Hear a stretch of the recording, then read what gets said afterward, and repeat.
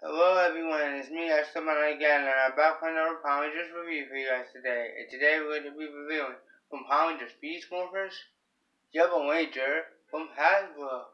So yeah, this is the very first Power Ranger figure I'm going to be reviewing from Hasbro, not Bandai. Bandai had the figures before, but now Hasbro has the license of the Power Ranger figures. So let's take a look at the packaging. Here is the Beast Morphers packaging. You can see the Yellow Ranger here on the side, the Beast Morphers logo, the warning label, the figure, the window display, the weapons, the Ranger key, the Power Rangers Beast Morphers logo with the Power Rangers logo, Hasbro symbol over here because Hasbro is doing the figures. Turn to the side, you see a picture of the figure, a picture with the figure with the key, the Morpher with the key, and the Red Ranger, Blue Ranger, then in Blaze and Tronic down here. So yeah, that's it for the packaging. Now we're going to open up the figure and see how cool this figure is. Okay guys, I'm back, and here's the Beast Morphers Yellow Ranger out. And before we get to the actual figures, let's look at her accessories. So here's her saber. You can see like really nice paint. It's painted as the nice blue and silver. Really nice detail. And yeah, it's like really painted. So it's a really nice figure. Fully detailed and fully painted. Here's the blaster. Fully painted. Fully detailed. And yeah, just look at it. Really cool.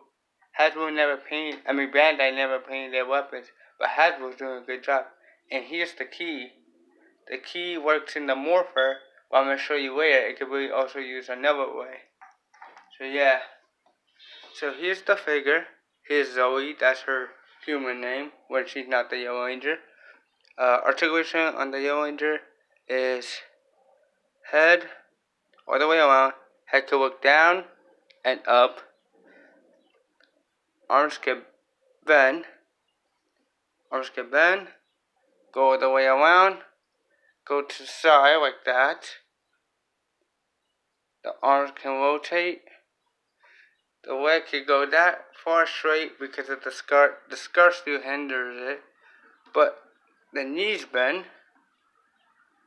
And go all the way back that far. Now there's like a cut on the skirt. So now the female figures can go like this. All the way out. The legs can rotate. And yeah, that's it, the articulation of the figure. A lot of articulation on this figure. I'm really happy with the articulation. Detail paint is really well done also. You can see the nice yellow helmet. The nice yellow leather. You can see the nice silver, the nice yellow. The Morpher is really well painted and detailed. The shoes are nice. Take a look at the back. Fully painted silver. Nice yellow up top right here.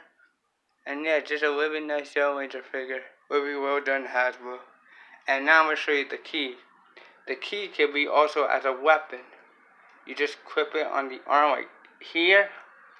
And there's around here. Like around. See?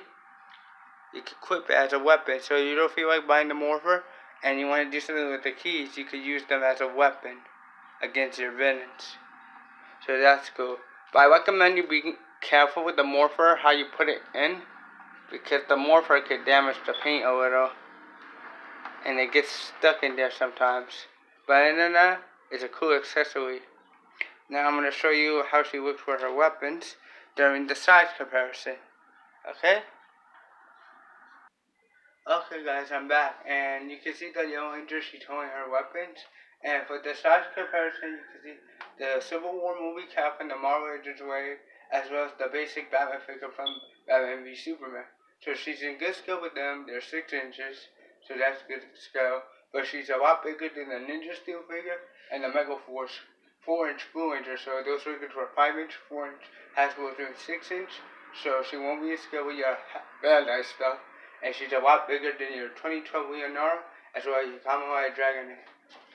So she's a lot bigger than Bandai's figures, but she's in good scale with Mattel's basic Justice League line, as well as Hasbro's Marvel Legends line, so that's good. So overall, what are my final thoughts on the Power Rangers Beast Morphers Young Ranger figure from Hasbro? I think it's a really nice figure. It's a new figure it has good detail, good paint, good articulation, and a nice new brush of rough hair for Power Rangers figures. So if you're a newcomer coming into the Power Rangers franchise, I highly recommend it. If you're a fan of Hasbro, I highly recommend it. If you're a fan of Beast Morphers as well as Go Busters, I highly recommend it. And yeah, it's a really nice figure. Check Amazon, eBay, Walmart, Target, and yeah, I highly recommend this figure. It's a really nice figure for kids and collectors. So yeah, I highly recommend this figure. So yeah, that's it for this review, guys. Thank you all for watching. Please like and subscribe. Leave a comment down below. I have plenty more Power Ranger reviews on the way, as well as other reviews on the way. And yeah, thank you all for watching, and I'll see you guys next time. Bye, guys.